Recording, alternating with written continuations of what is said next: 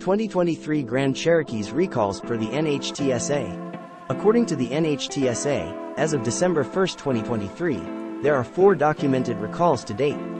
Jeep owners have been notified by Chrysler regarding each issue. The recalls are: rearview camera. The issue is that once you put the car in reverse, the Central Vision Park Assist module software prevents rearview image from displaying.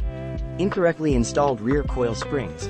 Primarily, these Jeeps are being recalled because the rear coil springs were not put in right. This means the springs could come off the Jeep while it's being driven. Steering column incorrectly assembled. It's an assembly issue again, where an incorrect assembled steering column intermediate shaft might disconnect from the U-joint. That means that you will lose steering control. Airbag warning label missing on dashboard. Airbag warning label could be missing from the dashboard.